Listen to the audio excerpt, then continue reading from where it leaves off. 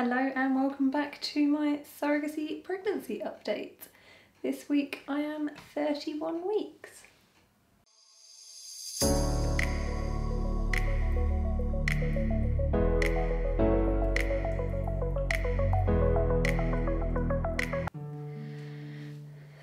let's get the bump out.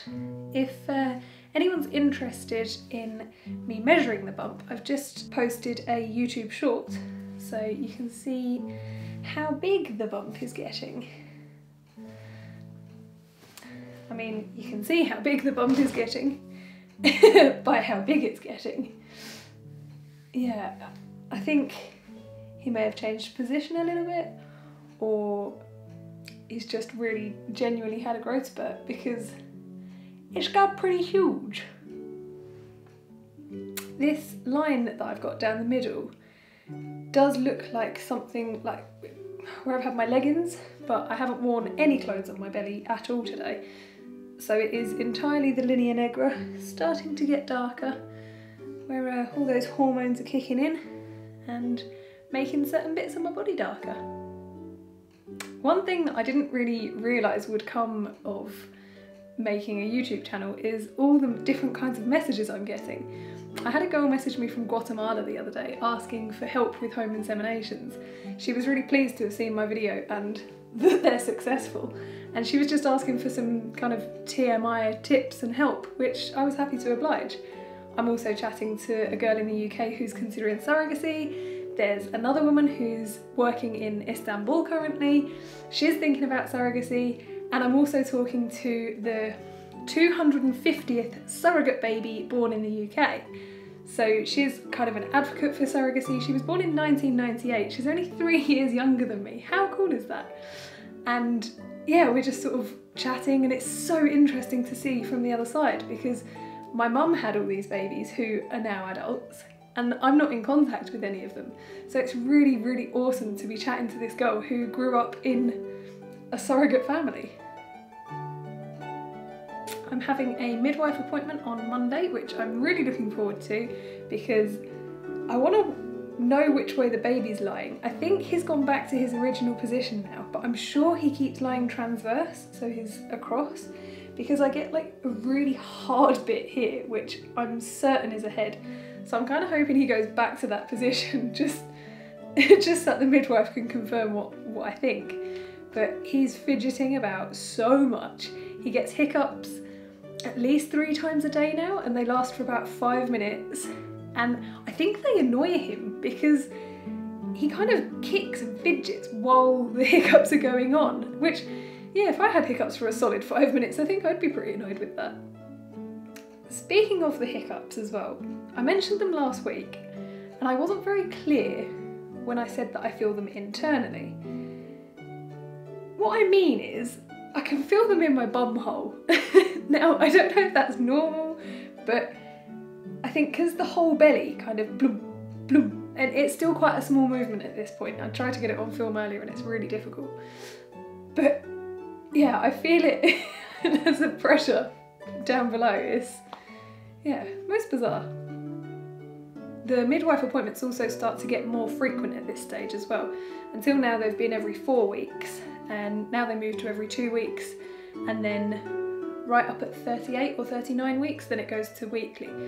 And I think fortnightly appointments are fantastic at this point because, you know, they listen to the heartbeat, just generally keep on top of everything, check your urine, and just make sure that everything is still going smoothly. So I'm quite pleased that they're moving fortnightly. I kind of wish they had been for a little while, but yeah, I suppose that's the NHS and funding for you.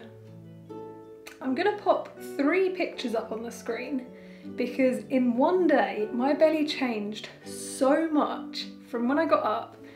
It was like completely flat. I could suck it in. I can't suck it in at all now. I think because he was laying in such a position that, I don't know, it was just extremely comfortable. He kind of disappeared. And then straight after I'd had breakfast, boom, the bump had popped out again.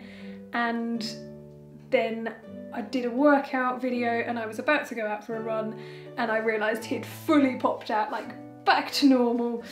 And this was all within the space of a couple of hours. So it's really, really quite amazing how much the bump changes just based on the baby's position. The coronavirus situation in the UK, it's pretty bad, so I'm not going anywhere. I've heard some horror stories of women being given cesareans at 31 weeks, and you know, this baby's lungs aren't fully developed yet, he's not ready to meet the world, so I've basically shut the world out. I'm doing everything in my power not to get coronavirus. I really want that vaccine soon, but we'll see if it gets approved for pregnant women or not. I have a really, really wonderful flatmate, a really helpful, friendly neighbour who every time they go to the shops are texting me if I need things. So I'm getting like dribs and drabs of shopping constantly.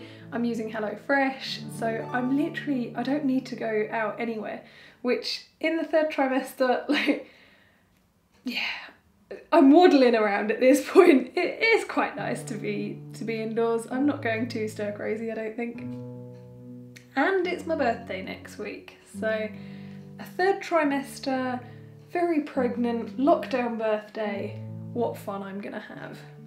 Fortunately, because I'm self-isolating, I'm gonna go and see my grandparents because I can't give them anything, they can't give me anything, we're as vulnerable as each other, so I'm gonna kind of make the most of that and we'll get a nice Chinese takeaway. One thing I noticed this week is a distinct lack of leg hair. Now, my leg hair has always been blonde, it's fair, but it's pretty much disappeared, and I was trying to figure out the last time I epilated. I do remember the last time I did my underarms, I didn't do my legs, so I'm thinking it's a good couple of months at this stage.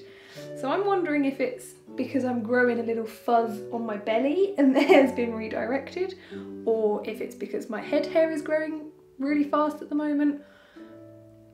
I'm not really sure, but whatever it is, I love it. The rest of my body hair is growing as normal. My underarms, my pubic hair, unfortunately, because I can't see that anymore, there's a big belly in the way. But if this is a permanent feature, that I don't get leg hair after pregnancy, that would be the best thing ever. But yeah, it's just yet another pregnancy symptom, side effect, I don't know, that I didn't know about. I don't think it happened to my mum. So yeah, lack of leg hair, it's fantastic. And last of all, I'm just wondering if you guys would be interested if I do a day in the life of an 8-month pregnant woman video. So I'll be 8 months pregnant as of Monday, and even though it is lockdown and I'm not doing a lot, would anyone be interested in, you know, my general day? Please let me know in the comments down below, and while you're down there, click the like button if you have enjoyed this video. As always, thanks for watching, bye for now.